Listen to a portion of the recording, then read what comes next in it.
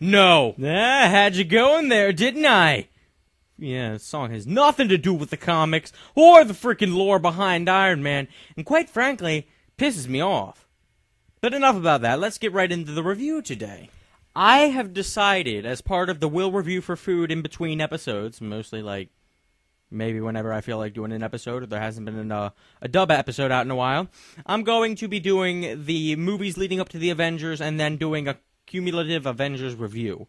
So I've got quite a few reviews lined up, considering there's 5 movies that I have to go through, and I will be giving a review of all of them. So without further ado, let's just get right into the first movie, Iron Man, made in 2008. Iron Man is one of Marvel's top-tier characters to start with, being able to withstand the test of time and still have enough mojo to hang around with today's greats. It's not without reason, either. The story of the son of a billionaire in the weapons industry isn't exactly original, but what they did to make the character stand out was. Since we're reviewing the movie, let's just stick with that origin. I haven't yet had the chance to sit down and read my copy of Iron Man's origin issue, so the movie is all I have to go off of. During a tour of Afghanistan, weapons expert and manufacturer Tony Stark is thrown into combat when his military transport vehicle is driven into the line of fire.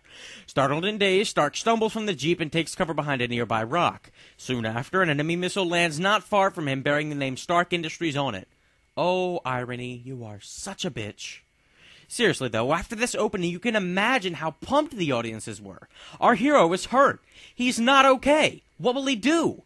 When situations like these pop up in movies, it automatically makes tension skyrocket, especially in movies based off superheroes who are known to be able to survive almost any accident. And when you put a regular man in a real situation like war, it makes that tension rise even higher.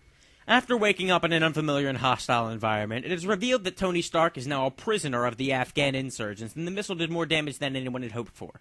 We see that the only thing keeping Tony alive is a car battery and a magnet that is holding bits of shrapnel back from entering and or puncturing his heart. I can't imagine he'd be able to do much work with a punctured heart, and just imagine the medical bill. Eesh. Anyway, we find out Tony is not alone in his prison cell, and he has a partner called Yinsen that helps him escape later on. Okay, you know what? I think it's time someone takes a stand for the other side. Why can't a prisoner just stay captured, damn it? It's not fair! Tony is given demands to make a destructive weapon with whatever they see fit to give him, and he MacGyvers a miniature arc reactor so that he's not strapped to the car battery. The arc reactor serves the same purpose, but it's a little more efficient. After some time spent dicking around with the materials and making a giant suit to escape instead of what they were supposed to make, Tony finally breaks out. What? A billionaire weapons manufacturer doesn't want to stay put in his cell and decides to fight for his freedom? What manner of witchcraft is this?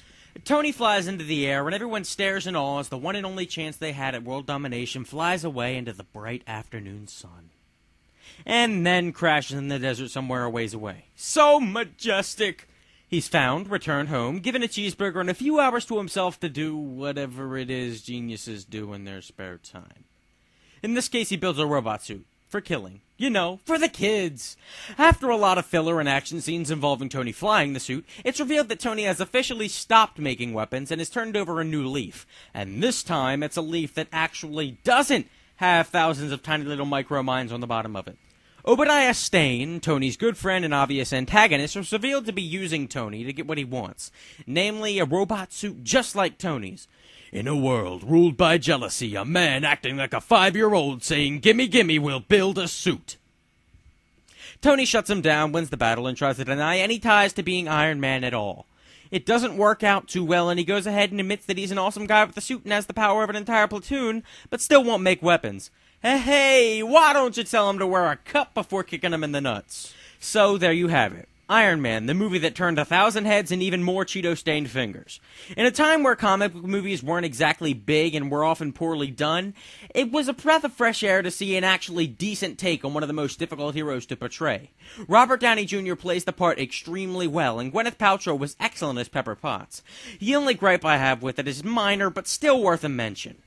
Tony is very one emotion. My memory may be a little fuzzy in this particular movie, but from what I've seen recently in Iron Man 2 and The Avengers, he really doesn't emote beyond the standard, "Hey, I'm a billionaire and I'm sarcastically hilarious."